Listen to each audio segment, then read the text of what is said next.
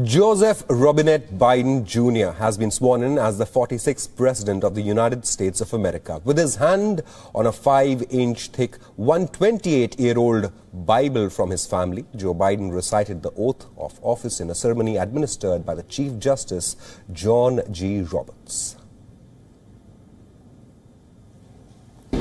I, Joseph Robinette Biden Jr., do solemnly swear. I, Joseph Robinette Biden Jr., do solemnly swear.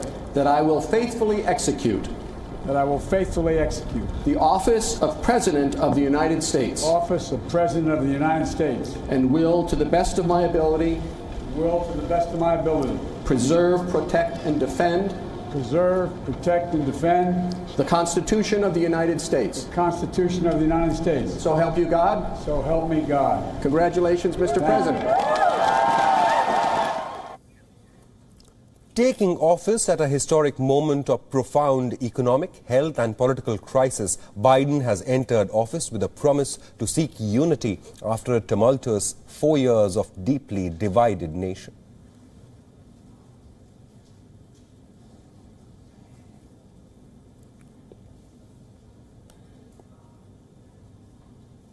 Constitution of the United States. Constitution of the United States. So help you God. So help me God. Congratulations, Mr. President.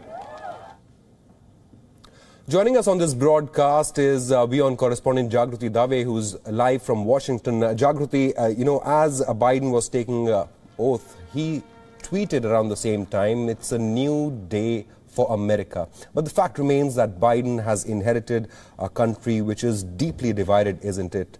We saw that during the Black Lives Matter protest. We also saw that during the storming of the Capitol Hill earlier in January. Yes, and I think it would be folly to argue that with the inauguration of a new president, those divisions are suddenly eradicated from American society. They were there before the election, they were there during the election, and they clearly still persist. And that is the challenge that Joe Biden and his administration face. What are they going to do to try to heal those divisions? Is it even possible? Are those divisions so deeply entrenched that, politics has become so tribal that, there's a chasm between the two sides, between left and right, between Democrats and, between Trump supporters and left and people on the left? Is that chasm surpassable? And I think Joe Biden is offering, he thinks, that message of hope to say that he thinks those divisions can be healed, that Americans can unite and come together. But of course, with the Senate split as it is, 50-50 between Republicans and Democrats, with the split within the Republican Party itself between those who continue to staunchly back President Donald Trump and those who are perhaps hoping for a split with that era. And there's also, remember, divisions within the Republican Party, between the Democratic Party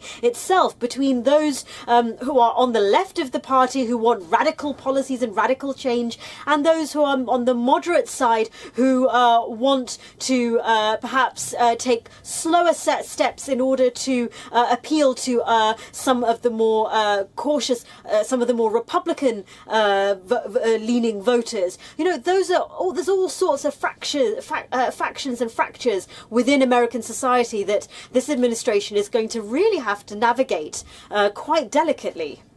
Jagruti, new US President Joe Biden also signed a string of executive orders. Can you just elaborate on the initial steps taken by the new Biden administration? Yeah, Joe Biden has announced a slew of executive orders just hours after being inaugurated as the 46th president. Some of those executive orders are a reversal of Trump-era policies. So that's whether that is bringing the United States back into the Paris Climate Accord, rejoining the World Health Organization, halting funding to the border wall that was one of the prized policies of the Trump era. creating a pathway to citizenship for millions of young people who are in America, who are undocumented in America, brought to this country when they were children.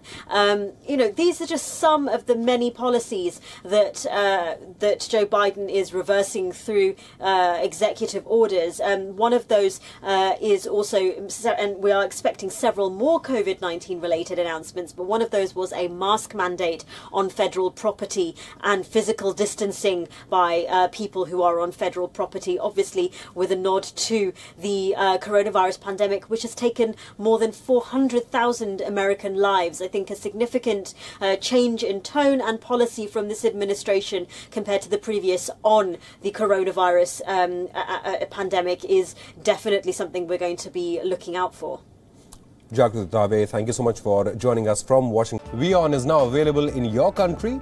Download the app now and get all the news on the move.